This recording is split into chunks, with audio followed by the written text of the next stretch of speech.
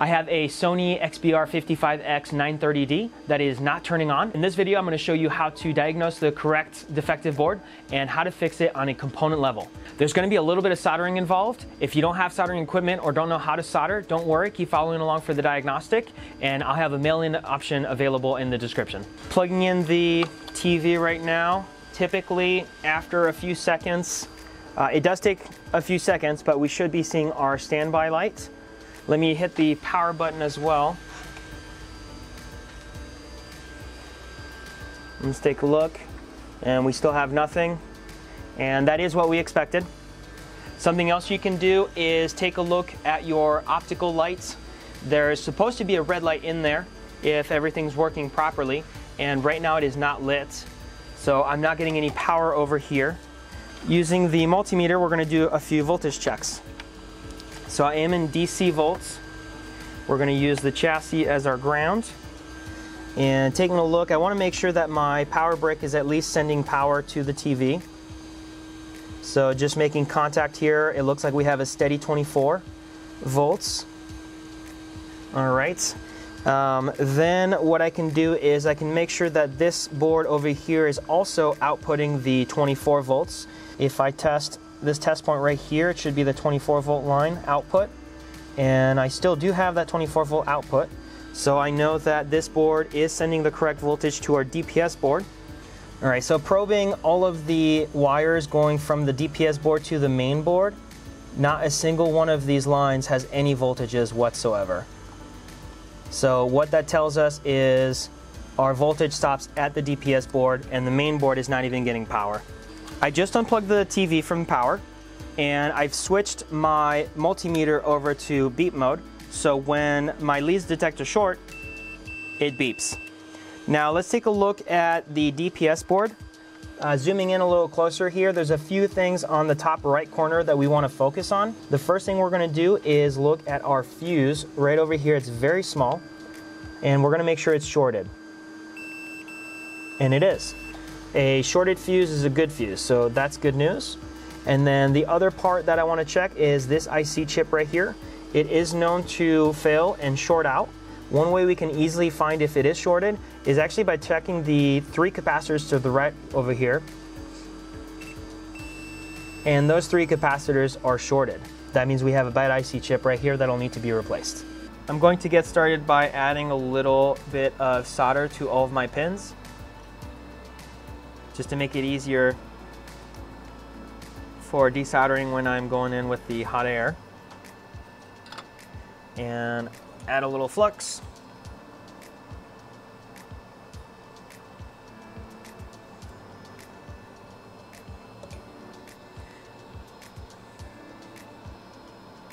So this is going to be my replacement IC.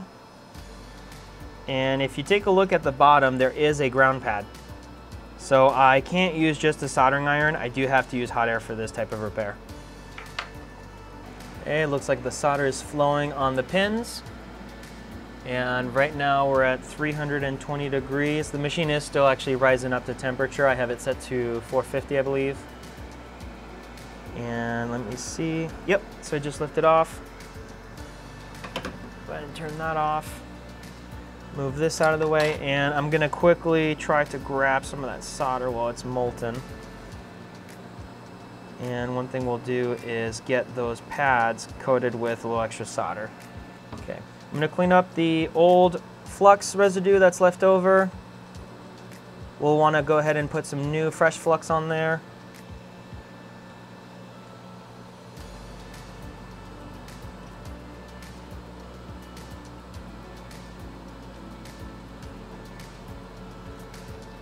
And then we're going to line up our new chip.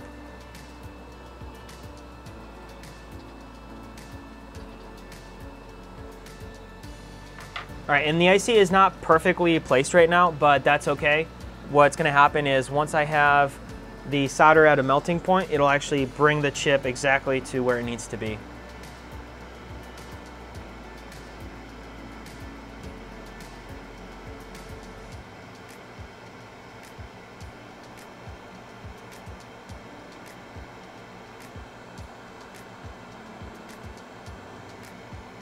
And I think we're reaching the melting point.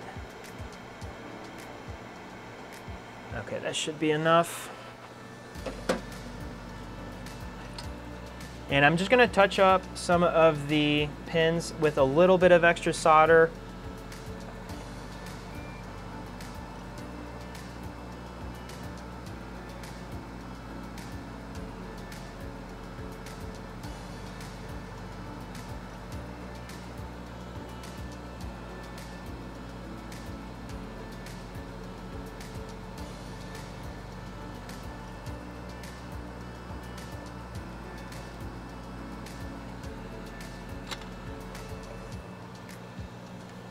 Some of the flux did already burn away, so I'm going to add just a little more. It's a little bit tricky because we have a lot of capacitors and resistors very close to all of those pins, so you have to be very careful. I'm going to rotate the board a little bit so I can get a better angle. Yeah, the camera is actually kind of getting a little bit in the way for the soldering, but we'll make it work here. All right, yeah, I think that should be good.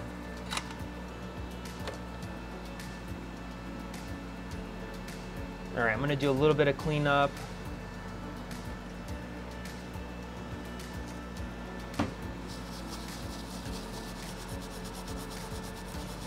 And I'm just using 99.99% alcohol here. It should all evaporate in a second. Yep. Now that the chip is installed, we're gonna do another short check. So again, in beep mode, when my leads touch, that's a short and that beeps. So let's check those capacitors. And we do not have a short anymore. So that means the short is gone. We have taken care of the issue and we can plug the board back into the TV. I just reinstalled the DPS board, and looking at our output voltage to the main board, we are now getting our 24 volt output and also 3.4 volt. Let's plug it in and see what we get. Let's see. So I don't actually have a stand. Oh, here we go. It just turned on itself. Okay, so we have the Sony logo, there we go. Now the standby light is actually turning on, so it looks like it does take a second for it to appear. And then I just want to show you as well that optical light down over here is showing a red light there as well.